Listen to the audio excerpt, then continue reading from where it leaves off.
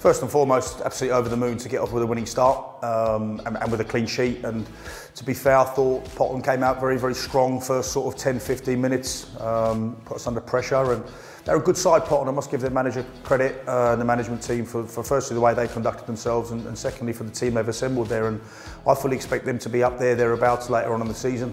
They provide a lot of threats going forward, and I felt we nullified them, especially in the second half, really to one shot from sort of distance, which was Connor made a very good save.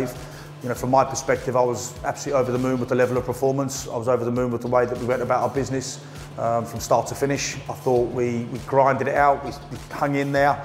And in the big moments of the game, I thought Kelvin took his goal exceptionally well, showed really good composure, and then obviously Tolu runs the length of the pitch and puts one in the far corner to seal the game. So I felt once the second goal went in, I thought we looked comfortable. I thought our shape was very good. I thought we looked very well organised, and I was really, really impressed because a lot of things went wrong in the build-up going up to it. We obviously lost jammers 10 minutes before kick-off, which was a blow for us, unfortunately. But from our perspective, what was really pleasing was how we were able to galvanise as a group, to set ourselves up right, and I felt in the end that we deserved the 3 points. And like I've said to people time and time again this year, I don't get caught up with all the possession, all that nonsense. For me, all I care about is the 3 points. And full credit to our boys. As I said, I keep going on about that, but they were real men. Unfortunately, during the course of the game, a few of their supporters, I thought, crossed the line on several occasions during the course of the game. And fair play to our players for showing composure, staying calm under that. As I said, I'm very thick-skinned myself. I'm not somebody who gets overawed, intimidated by any man in the world. And their abuse towards some of our players, I thought, was borderline at best.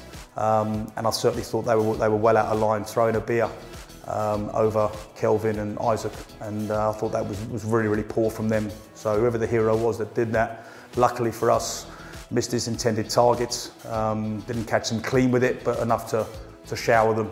Luckily for us, Kelvin didn't miss his chance and put it in the bottom corner. So I was very, very pleased with the way our staff, players and everyone handled themselves, and I must make that very clear that Potton overall on a whole were actually excellent hosts. And I wish them well for the rest of the season. I wish their manager well. Just very disappointing that sort of stuff goes on in the course of the game. Unfortunately, nowadays it seems to be the accepted norm in football that supporters can behave the way that they want to behave. I always go back to the question, if one of my players had thrown a drink over a supporter, you can imagine the backlash. So full credit to my players. As I said, they held themselves really, really well during the course of the game. Stuck in, were resolute, and yeah, a really good start from us. So very, very proud of each and every one of them.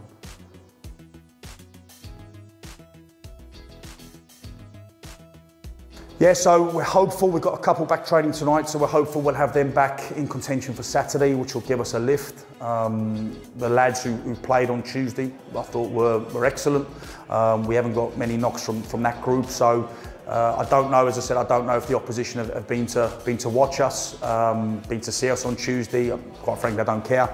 I care about what we do now moving forwards, and the key for us is getting the best players on the pitch, the players that are available, getting them right tonight, making sure that we get the balance right between working in training and making sure that we recover well, ready for Saturday, so we're nice and fresh in what's going to be a very, very tough game at home to Great Wakery.